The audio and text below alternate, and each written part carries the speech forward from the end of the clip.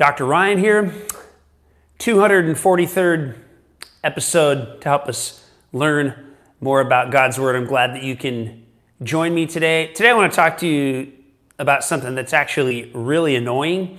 I know you've had this happen to you. It's people who should have listened before giving you feedback. This is one of the most annoying things to happen to you in your life when people don't listen to you. Proverbs talks about this in chapter 18, verse 13. It says, "He who answers a matter before he hears it, it is folly and shame to him." So what does this look like? You've experienced this when you shared your feelings, your thoughts on something. They were completely misinterpreted by the person that you shared it with. Not only did it get misunderstood, it then got misapplied, and it led to a lot of frustration. So how does this happen? Well, first of all, we give quick answers to questions.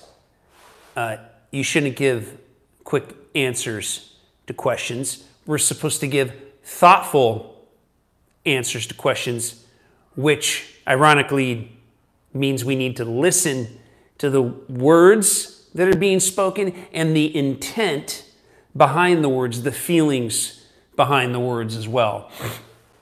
Secondly, we give impulsive answers to problems.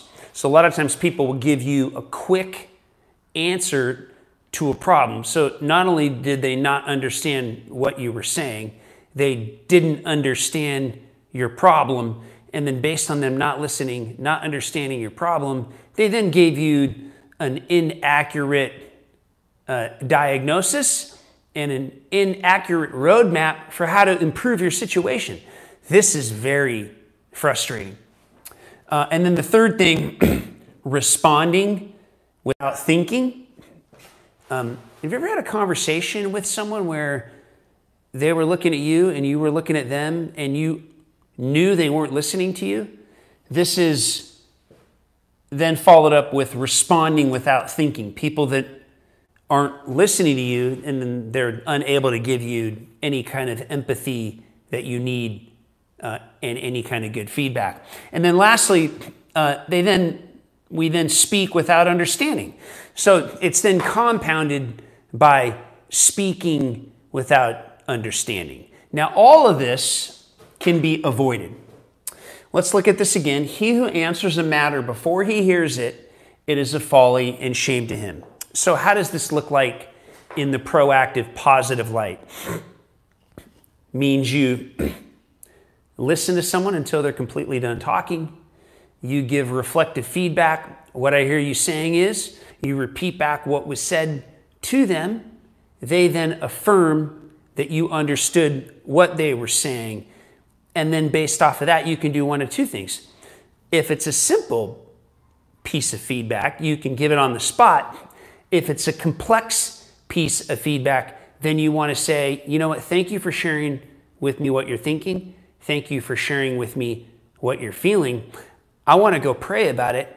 I want to go think about it, and I'll circle back with you, and I'll then give you my thoughts based on some time to think about it and some time to pray about it. Now, what I have found is that when you take time to pray and you take time to think, you give much godlier feedback. And I don't know about you, but I need godly, wise feedback.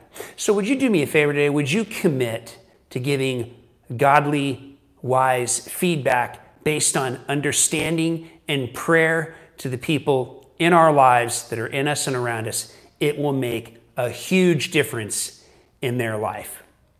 Thank you so much for joining me today. Until next time, I hope you have a beautiful day.